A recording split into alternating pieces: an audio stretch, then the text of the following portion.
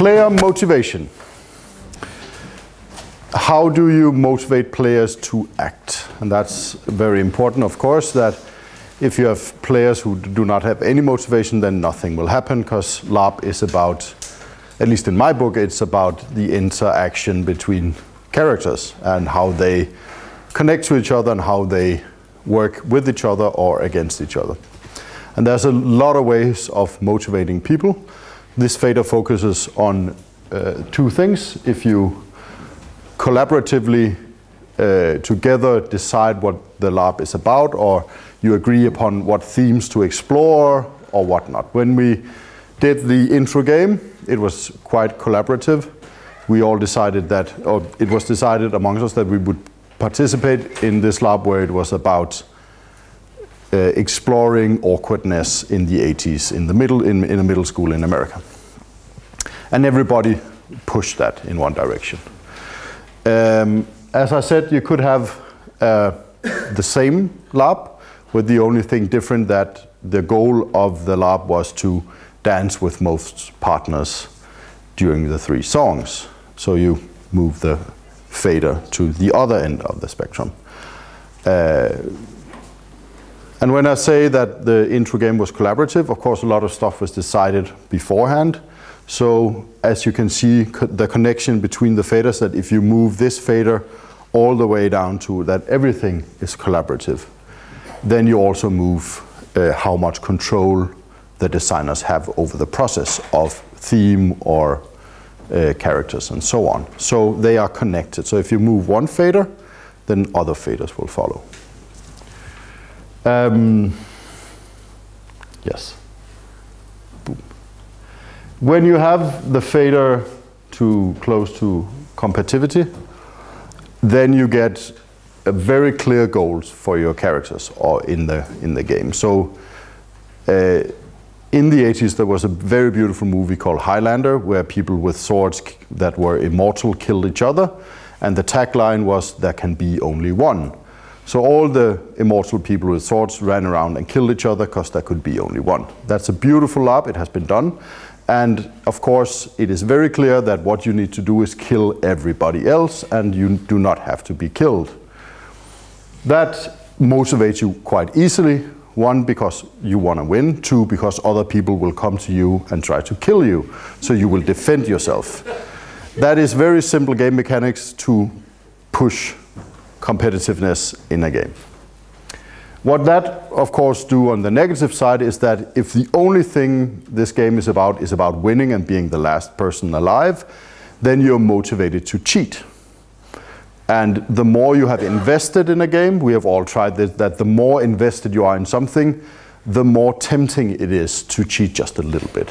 Maybe a little bit more and maybe a lot. It all depends of a lot of choices. And of course, a thing when it becomes very competitive, then my skills as a swordsman in the Highlander game very clearly defines my chances of winning. If we're in the other end of the scale and we all collaborative had decided that I'm gonna win, it doesn't matter if I can hold a sword or not, everybody else will help me win. So that's the big difference.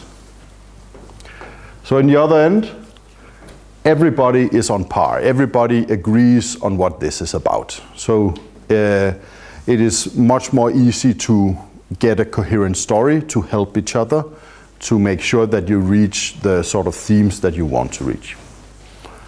Everybody moves in the same direction, and they will help each other to go in that direction. And this is a concept that I'm going to introduce now. It's called playing to lose. And when we say playing to lose, it means that when you're in the competitive scale, you never play to lose. When you're collaborating, it is interesting stories is not always about winning.